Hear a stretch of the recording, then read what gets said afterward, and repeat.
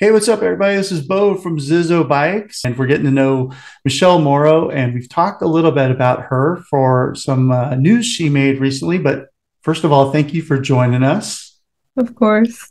She is down in Los Angeles, California. She's going to tell the story, but she probably didn't plan on being on the front page of the LA Times.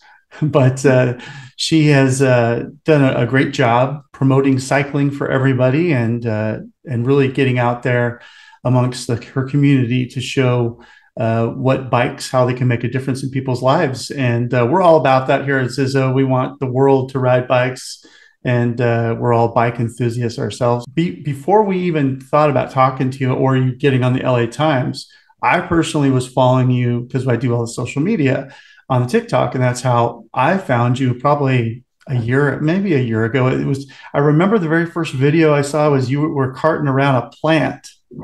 Yes. Yeah, I was So, I was carrying a peach tree, and that's actually the video that like blew up, and folks just like love that video and we're asking so many questions even about the bike. right, right. I was like, so there you go. I guess I jumped in when it kind of all got going for you. But let's just kind of take it back. Did you grow up in LA since as Yeah. a kid? Yeah, so I was born and raised in LA and I have lived in the same neighborhood my whole life, except of course when I went off to college. But yeah, LA born and raised. Okay. What any specific part? I know LA is pretty spread out. Yeah, I'm in the South Central area, so south of LA. And it's a place that's not known for like bike lanes. So I think that's another reason why folks were so interested in the content that I was making, just because people don't usually think of our neighborhood as a cycling neighborhood. Did you get into biking as just a kid with a BMX bike or a girly bike, or what was your first bike? Yeah. So my bike was a girly bike and it was actually handed down from my siblings. I started off with the training wheels. I didn't start off like other folks who just start off, just without the training wheels. And then, I did that as a kid. Then I grew up. I sort of left cycling. I didn't really pick up a bike up until I went to school. So I went to UC Santa Barbara and I did not have a driver's license. So my parents bought me a bike, and I was using that bicycle as my main form of transportation, you know, throughout my college years. And UCSB has a very bike friendly, bike paths. You see bike lanes all over the campus, and Isla Vista, which is the neighborhood right next to UCSB, is also super bike friendly. So I would say that's mainly where my love of, bike riding came from and where I really became interested in cycling. So it's by necessity, really. It's just like, hey, I want to get around. I have no car, I Yeah. have no driver's license or whatever. Yeah. Yeah, I mean, you do what you got to do. And what was the bike that you were primarily using when you were in college? So I had two bikes. My parents had bought me a beach cruiser, and I don't remember the brand. I want to say it was a Huffy, but I don't really like beach cruisers. I don't think they're the best when it comes to having to use it to lug around groceries or anything of that sort. So Sure. the second bike I got and the main one I used was a giant um bicycle, and it was a mountain bike. So it wasn't like a city bike or anything. It was a mountain bike that I was using around UCSB, and that's the main one that I use. And that one was handed down by my brother. So Okay. yeah, Yeah, well, that's what. they're definitely heavy duty made to handle Yeah, carrying stuff around. definitely. So, well, you must have, did you get to, along the beach and all the trail, all the paths, the beautiful paths and stuff like that? Definitely. I would take that thing everywhere. My friends would make fun of me sometimes. They'd be like, "Oh my gosh, are you going on your bike? Why don't you just catch the bus or, ask for a ride from someone?" I'm like, "No, I love using the bike. I love getting fresh air and, being able to see people walking around." If you guys haven't seen her bike, she has a custom painted. So if you see it and you're like, what color is that? Where I don't see that offered on the ZiZZO website. She custom painted her bike, but when did you find that bike? How did you get it? Yeah, so the Sizzle bike, I got it off of the website, of course, and I got it refurbished. So I got it off the site, and then I just decided to spray paint it to, customize it to my liking. But yeah, I got it off your site. And That's I so did a lot of awesome. research on like different websites, forums, Reddit, and then I joined your Facebook group. So I honestly did a lot of digging, before buying the bike. But it's my favorite. I love it, and I use it Yeah. almost every day. One of the awesome parts of your videos is you create some storyline and then you narrate over the top of that. So talk a little bit about getting into TikTok and how that's all evolved. Yeah, of course. The TikToks didn't really start until like very late 2019, early 2020. And a lot of the bike content, and even the reason I'm going to kind of backtrack a little, even the reason why I got a folding bike in the first place is because I visited Japan and I saw a lot of folding bikes over there. And I was just so interested. And I'm like, oh, I love all these folding bikes. Like, I wonder if I can find one here in the US, something that I like. And sure enough, I found ZiZZO, got the bike, and then I started making videos on the ZiZZO. And the narration didn't really come until a little later. And it was just, I have a bit of social anxiety. So I just sort of tested it out. And surprisingly enough, people just really enjoyed the, narration and having like my voice speaking over videos. Monday, December 4th, there is a ciclavia going on here in South Central. Here is the route. I wanted to show you all what you can see and do. Our first stop is Cafe Calle on 33rd Street on Central. It's not directly along the way, but it is a worthy pit stop if you need some coffee or any pastries. And just like you mentioned, one of the reasons why I do the narration is because of that windy noise. You can't really do it while you're bike riding. Also, especially when I was just beginning, I was a bit out of shape, so I was breathing really heavy. And Oh, you can kind of go back to those videos and listen to my breathing. So that's another reason why I did the narration. And yeah, and I started focusing on bike riding, not only on like the bike and the specs of the bike, but also what you can do on your bike in the neighborhood and why a folding bike is very useful to have. And honestly, it's been very useful because a lot of places do allow me to go inside and, eat with my bicycle right underneath me or, anything of that sort. But yeah, that's pretty much how my TikTok videos started. I just started doing daily stuff and started recording it.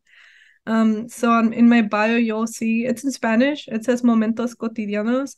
It sounds way different. In English, it means everyday moments. So it's everyday moments that I, experience, and then I'm taking people along with me to take a look, But yeah. yeah, that's basically how it started.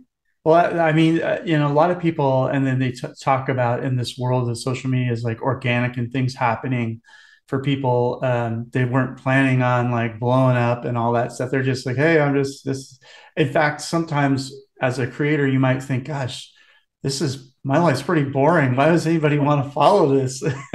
Yeah, But yes. we have to like go ahead and just do it for if you enjoy it, and if you don't enjoy it, then don't do it. It's pretty simple. So you clearly enjoy making videos, and I think um, showing your community has been is a big deal because a lot of people don't know what that life is like or that Yeah. area looks like. Yeah. Maybe for me, I live in Northern California. When I go through LA, but there's never a time I'm coming and stopping in or South Central or any of those places. I just have no reason to. So Yeah. to see the Yeah. lifestyle of what is going on there and how people use bikes, I think is you shine a light on that as well as culinary, Yeah. art, and so like bike rides. As far as like if there's a group bike ride, have you noticed because of your TikToks that there's been any kind of noticeable change in in your area of bike riding and how it's perceived or anything? I would say a lot of people have commented in terms of how they perceive bike riding. A lot of people tell me, oh, because of your TikToks, I now take cyclists more into account when I'm driving, because I do see them. And, sometimes drivers would get frustrated because cyclists are maybe not going at a higher speed as they would want to. So a lot of people have commented that they take that into account much more often in terms of like bike lanes and that sort of accessibility. I would say there's already like groups that are doing a lot of that, and some of the bike group videos that I've done, the group rides that I've like filmed with, they're the groups that have been advocating and making those big changes in terms of bike lanes and the infrastructure updates. But other than that, I mean, it's mainly just people's viewpoints in terms of cycling.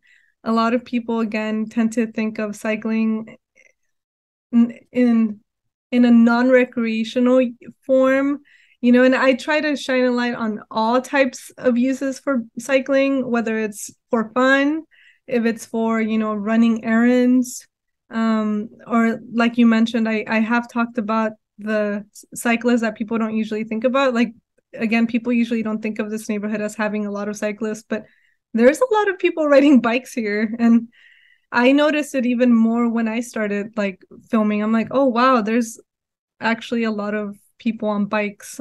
I think the word cyclist, and I've talked with other friends about this, oh, I'm not a cyclist. Well, a cyclist isn't always somebody that's wearing super tight spandex and a $10,000 carbon racing bike.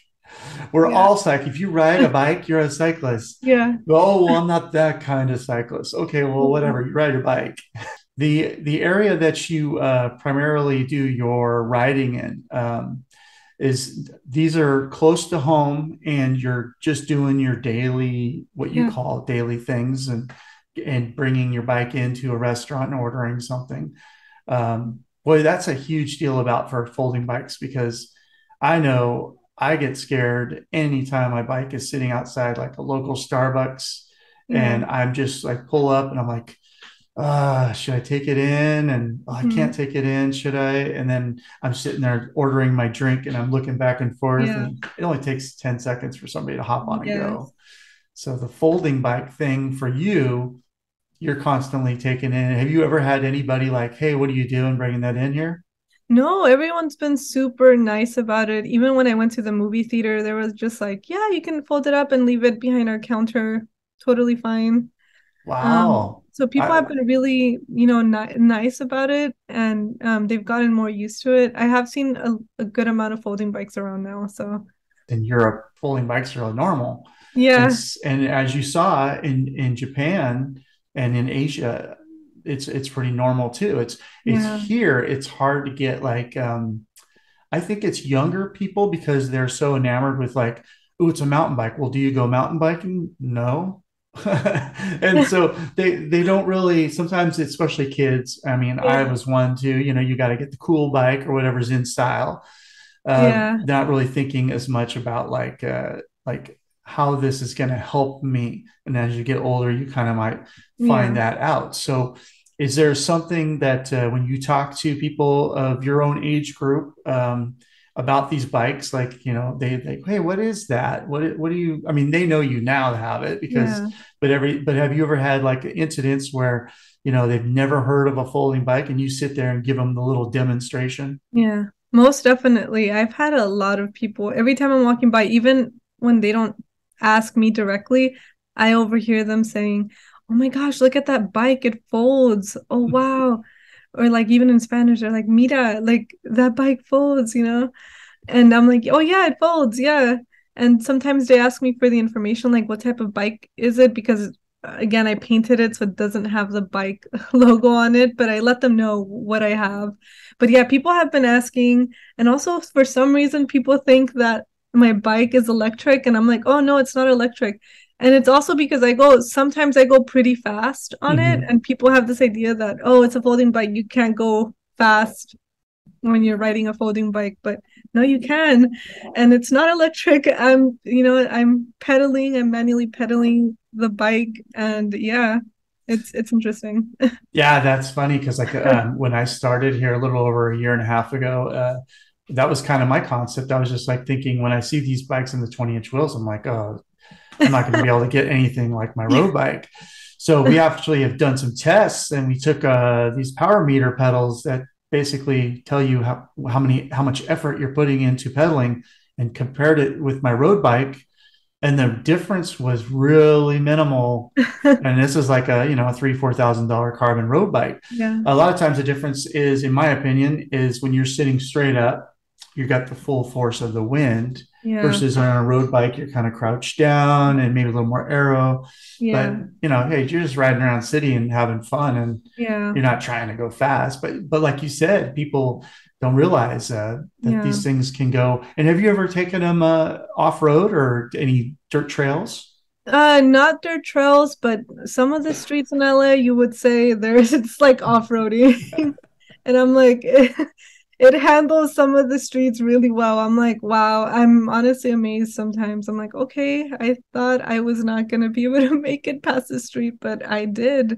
A little rough on the, yeah, Yeah, they need to get out yes, there and put some patching on the asphalt. yeah.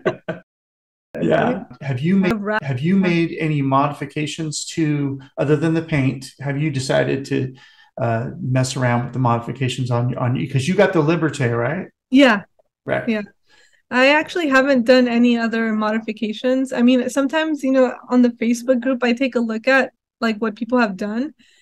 And that's another thing. Like, I'm not the most savvy when it comes to like bike gear or anything of that sort. So I'm like, I don't know what the best thing is for this. Like, even when you mentioned, when we're riding a bike and we're sitting up, that wind, I usually put my seat much higher than it should be, just because I can go much faster if my seat is a little higher because it feels more comfortable for me. Sure. But Sure. but in terms of like modifications, no, it's just been like the paint and any sort of racks that I get that I've changed. But yeah, I haven't done much. The what it already comes with has worked just fine for me. Awesome. Have you had any, since you first got it, any major maintenance issues you had to do?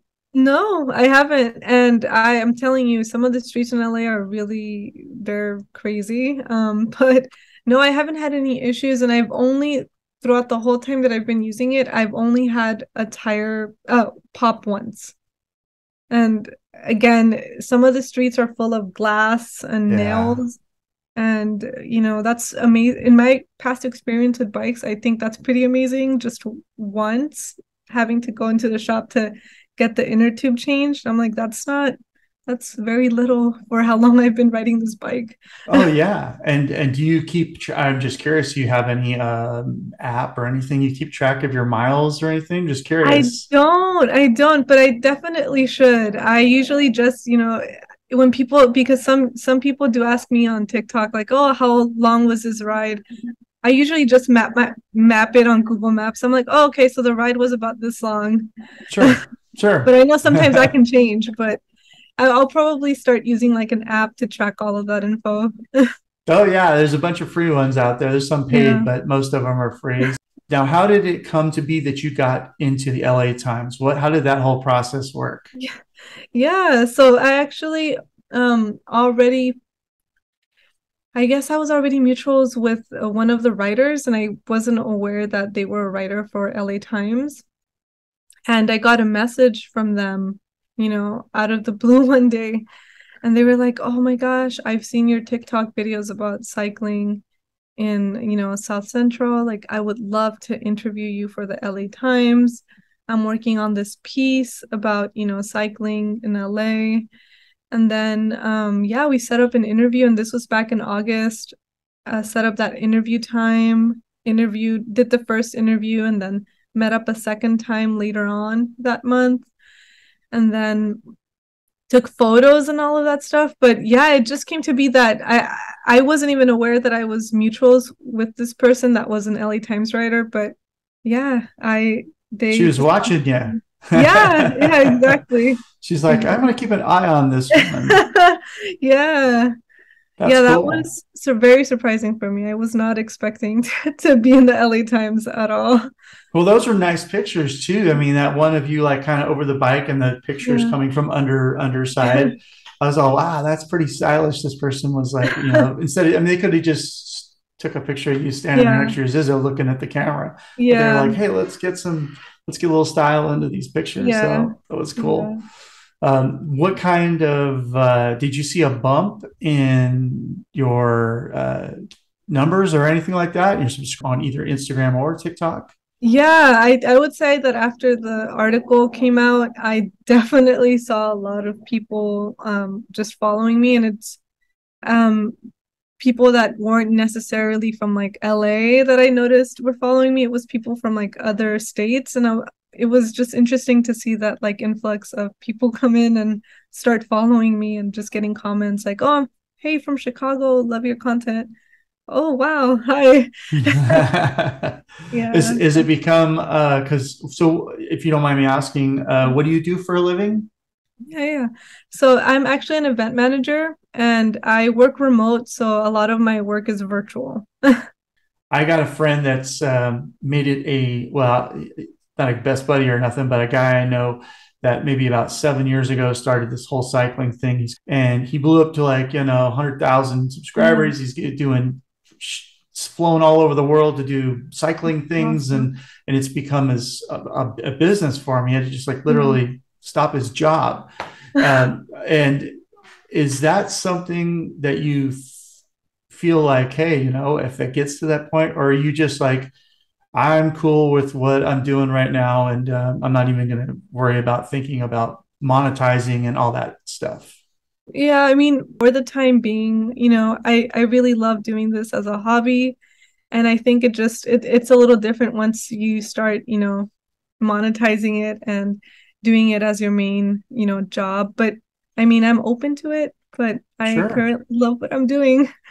That's the key is like if you love what you're doing, then if the other stuff comes, that's kind of gravy. So do you feel like you're spending a lot more time like answering DMs and responding to comments, and how do you put aside that time and still be able to have your normal social life and family life and all that? Yeah, so yeah, I usually do dedicate time, after work, after I get off. And I do work a lot of like international events. So some of my hours are pretty hectic and they're like at off times. So I usually respond to a question like that. Like I do get, and again, sometimes I do get questions in terms of bike gear, but I'm not the most like, again, bike gear I'm not knowledgeable much on like that end of things. But yeah, I have noticed a lot of people start to like message me and comment. Uh-huh. The notoriety of people on TikTok and Instagram and stuff, you see it all the time where somebody just blows up and it's kind of like overwhelming. So it seems like you kind of got it, and you maybe it's been a nice gradual build.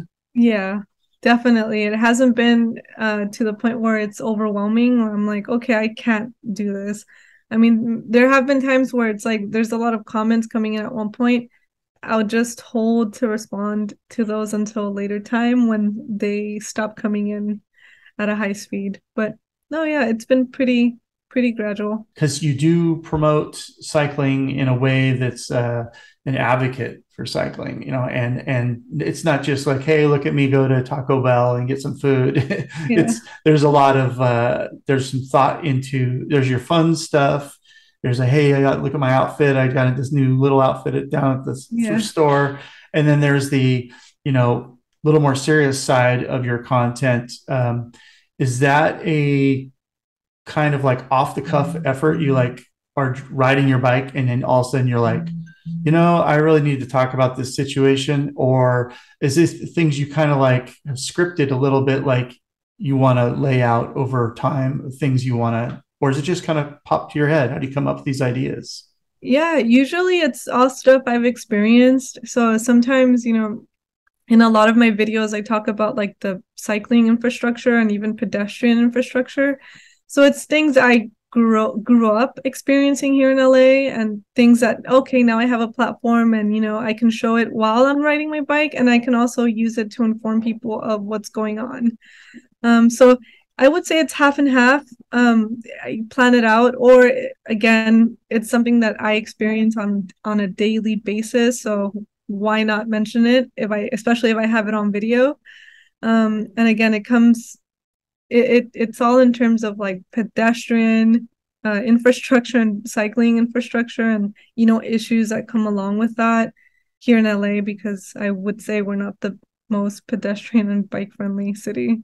Sure, Yeah. sure. Yeah, it's a little nerve-wracking to ride down. Like San Francisco is actually not too bad in sections. There's like these green lanes, and you're separated by, a little bit of spot, a little 5, 6 feet from Yeah. cars that are moving pretty fast and crazy cabs. Doesn't Yeah. stop them from coming into the green lane, but you feel like, hey, this is my space kind of thing. Yeah. Yeah. So Exactly. we sometimes will do some video, and I'll go over there, and I'm always scared because I don't even like driving in San Francisco. Like, I don't like driving in LA, any big city really. So have you had any incidents where you're like you caught stuff on camera while riding? There was one incident where unfortunately I didn't catch it on camera. So I have a camera that's pretty small and it goes on my chest with a magnet, and it overheats. There was this one time where I almost did get hit, and the only thing I caught was the shouting of my husband riding behind me, shouting to move out of the way because a car was right behind me on the bike lane, just trying to cut in. But in terms of actually catching anything on camera, nothing. I haven't caught any sort of accident. No. Are you attached to any kind of group that's meets your in the same kind of mindset? I'm not attached to any group, but I do support organizations that do a lot of the work. Again, there's a specific organization that does a lot of work here in my neighborhood, and who has advocated, and they're actually one of the reasons why they've built so many of the bike lanes here. And yeah, I mean, again, I'm not affiliated with them, but I do support them, and they're called People for Mobility Justice. So they do a lot of work in terms of, helping cities and neighborhoods get bike lanes and just creating a more pedestrian and bike friendly neighborhood. Yeah. Right, right. And you see, because I'm not familiar with that group. Have you seen in your time since you graduated from college, you seen any movement on any of that? I mean, definitely. Yeah. The street that I usually bike on, that street never had a bike lane before. And I'm not sure if they were the ones in charge of that bike lane, but I'm pretty sure they might have been the part of the people who advocated for it. They actually have protected biker. So they're protected. They're the plastic bollards, but plastic bollards are a little better than having nothing at all. So Sure. yeah. So that's what I've noticed. I've noticed a lot of bike lanes start to pop up, and I did actually attend one of their group rides a few months ago, and they're actually advocating and in the process of starting to build a bike lane in another main like street nearby. So pretty Oh, excited great. for that. Have you ever thought about doing, I mean, not that it rains much in Southern California and you always have pretty good weather. Have you thought about doing the indoor trainer thing? I actually do have one. Oh, you do? Okay. Yeah. And I use it Great. in my backyard. So I have the ZiZZO indoor trainer. Oh, nice. Nice. But I I use didn't it even in the know that. backyard. Yeah. Oh, there you go. Yeah. Yeah. We just did a whole thing on Instagram about some of the cool apps that they have and the programs they have for cycling virtually.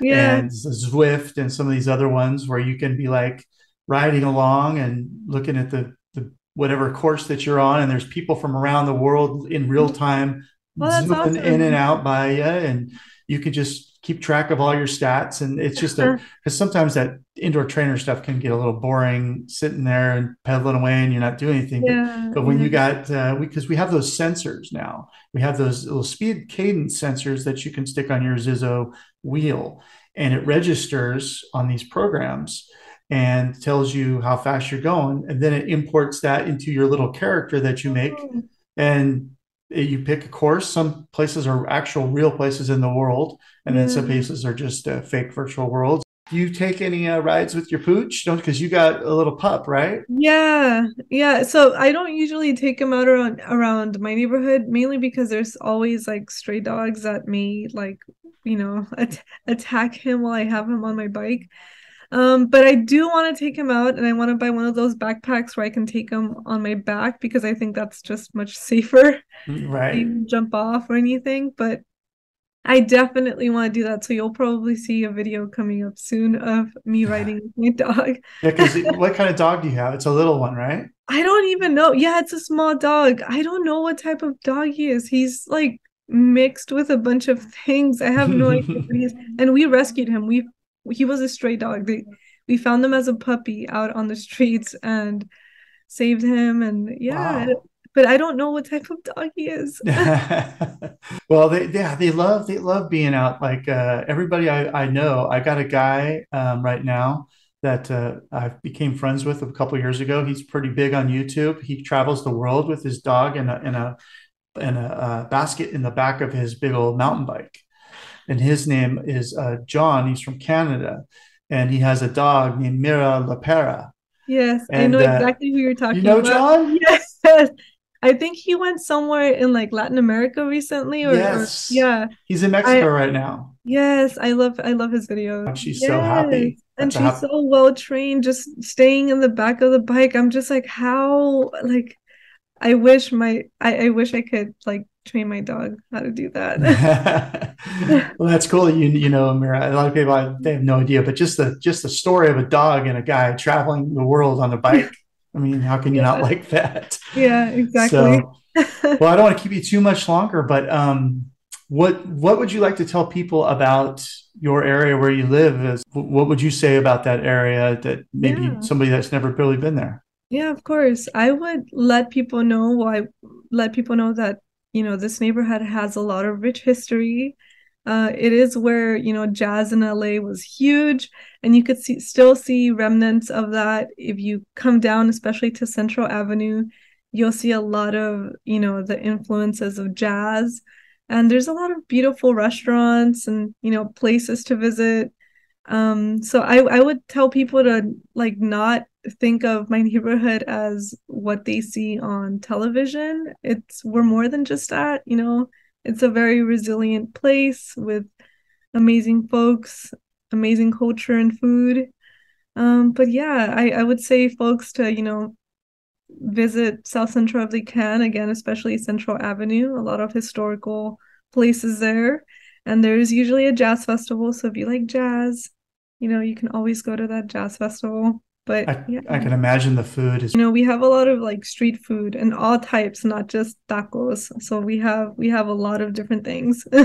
right. So thank you very much for your time, Michelle. We really appreciate you sharing your story with us, and we look forward to more TikTok stuff and Instagram. And where can they find you? Yeah, so my handle is Michelada, Miche1ADA. So it's a one instead of the L, and that's my username for both Instagram and TikTok. Yeah, Awesome. All right. Well, hey, we hope to see you in the future, and we'll keep on watching your TikTok videos. Thanks for the time. thank you so much.